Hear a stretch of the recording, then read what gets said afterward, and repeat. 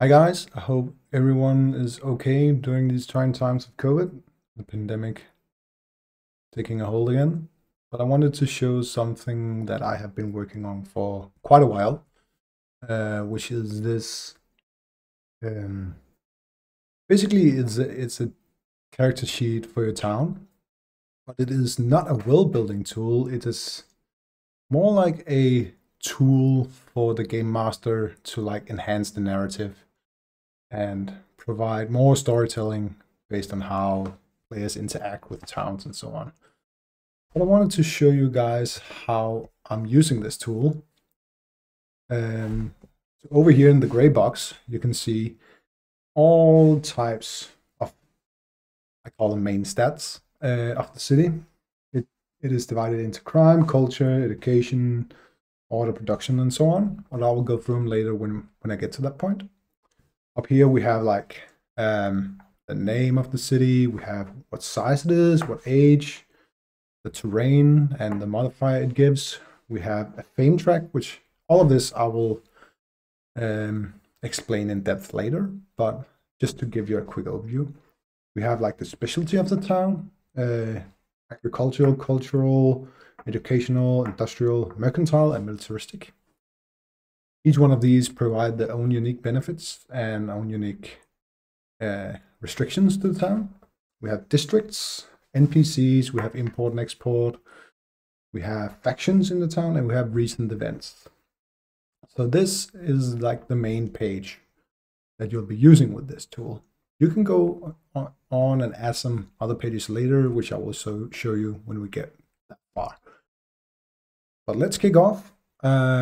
To start off, we will grab a D6. So we have a D6. Let me just do this. We have a D6, and we will roll the size of our town. We roll the 1, which will give us a hamlet-sized town. So we will write hamlet up here. A hamlet town gives us 9d4, and it gives us 2d6 plus 2. So let's roll the 2d6. We use the dice to write in the number over here. All right. So let's see the first one and the second one. Both got a 5. So I think we will write the production will be 5. Oops. Production will be 5. And the trade will be 5 also.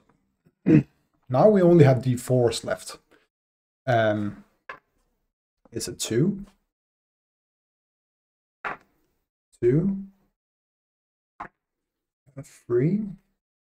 A 3. Have a 1 in military. 2 in order. We have a 4 in recreation. We have a 1 in wealth. And 2 in worship. All right. The next thing we do is to say how many lives in this town. And we can have a max, when it's a hamlet-sized town, we can have a max of 100 inhabitants in this town. So I'll write 78 here. And this town can be up to 150 years old. So we write 148. All right. The next part we will go through is the development points. So you can see over here, that is the main way for your players to influence crime in this town, for example. So when we roll development, roll a d4, and it'll progress along these 3 dots. And when it gets the 4 dot, it'll get to the next level. All right, so let's just roll development. It's 1, 3 in education, 3 in health. We have a 3 in military. So this can also be a cue to where your players might want to influence the town. So it's very, very near going to the next level in health, for example. That could be a cue for your players. All right, sorry about that. We have a 2 in order. We have a 4 in production, so that's straight to the next level. That goes to 6, but gets 0 points in development. We have a 3 in recreation. We have 1 in trade. We have 3 in wealth. Around that. We have a 1 in worship. All right. Next up, we have a terrain modifier. And to do our terrain modifier, we will roll a d20. Let me just grab one here. That one. And we will roll a d4. All right. The d20 will give us our main feature, which can be Arctic, desert, forest, grassland, and so on. And when you have rolled your main feature, the d4 will roll your secondary terrain, which will give you, for example, if we roll a 1 on a d20, that's Arctic. Then we roll a d4, which gives us the secondary terrain, which can be coastal, glacier, glacial river, or upland tundra. All right. See, we roll the 9. Let's see what that is. We have a lake as our main feature. All right, and a lake gives us +2 modifier, and the +2 modifier goes straight into any one of the main stats. Let's say that the lake benefited our military and it goes straight to 3. All right, we will now roll. Oh, there we go. We will roll our secondary terrain modifier, which gives us development points. And it's a 2. All right, let's see. It's a 9, so it's a lake. And 2, we have a large island. All right. So this city, we need to name it something. We can call it Bebop,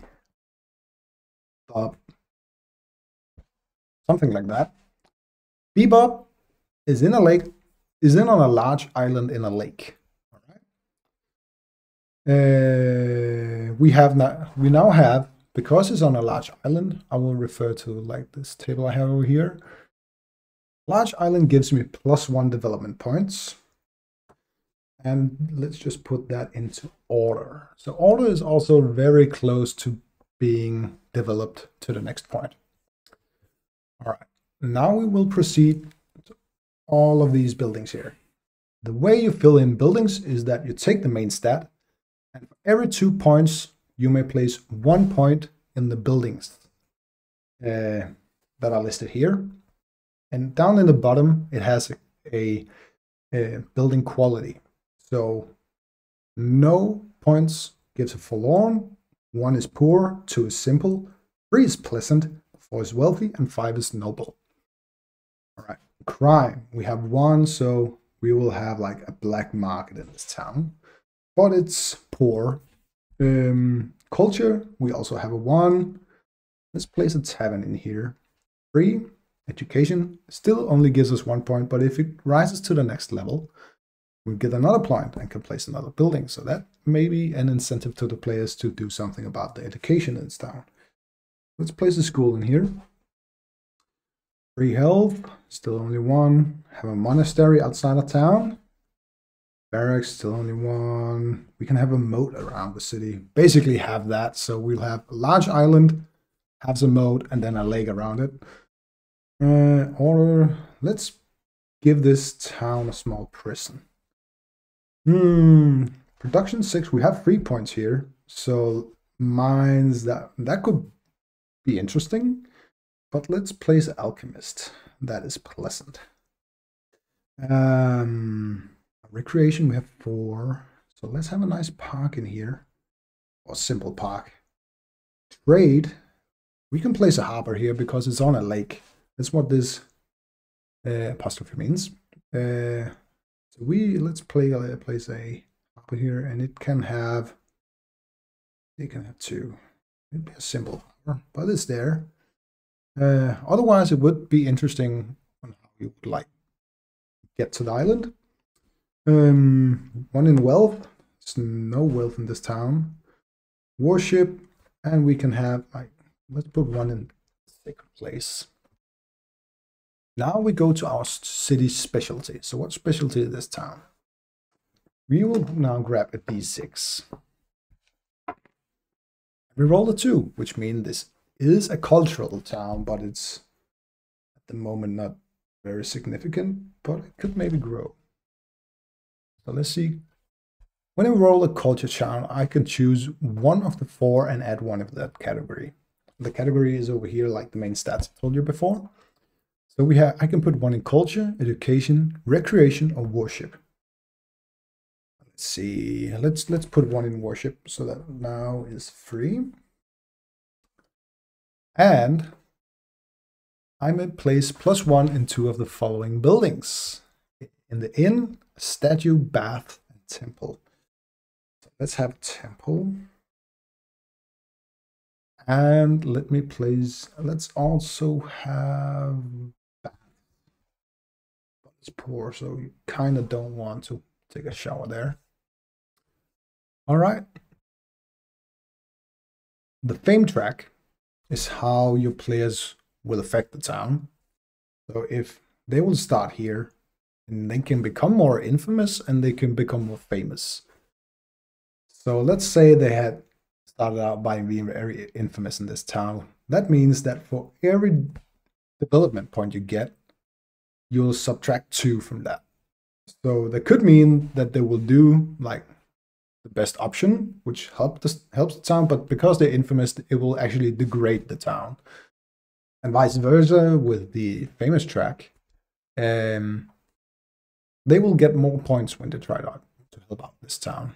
But this is again up to you as a game master on how to use this track. It could be a bit punishing to have -2, but you reap what you sow, I guess. Down here you have import and export. I kind of want this, now we're getting into development. This is not done yet, but I want the import and export to be tied to production in some way and to be tied into what's available. Actions, still not done, but let me show you something. If I wanted to have an NPC in this town, this is not done so, but let me just see if I can find it here. We have the NPC sheet here. Area of influence is basically what main stat of the city is he influencing. So he can be recreational, and this guy is like the guy who controls the baths, for example. We have 3 circles here, which is the way you can influence this dude. So we can have him being influenced by lust. And this could be, right now I have no system for this, but this could be a 5, and he would not be likely to influence by this. But if it's a 20, he will be very likely to be influenced by this, for example. And again, you have like the development points, so you can persuade him in some way and track the progression of the story on this dude. Down here we have the plot regarding this character, and we have the optional rewards that he might give depending on how the players resolves the plot of this character. But the cool thing is that this is modular. So if I had made another town, I have another town here called Osprey, which is the capital. It's in the tundra and it's on rails and stuff. But if this character wanted to skip town, I could just take him from behind this sheet and put him over here. So now he is like the part of the story in this town because he had skipped town. This is kind of it, really. Thank you for watching. I really enjoyed this tool. I hope you find it useful as well. I'll share the link so you can just download it for free. Stay safe out there. Thank you.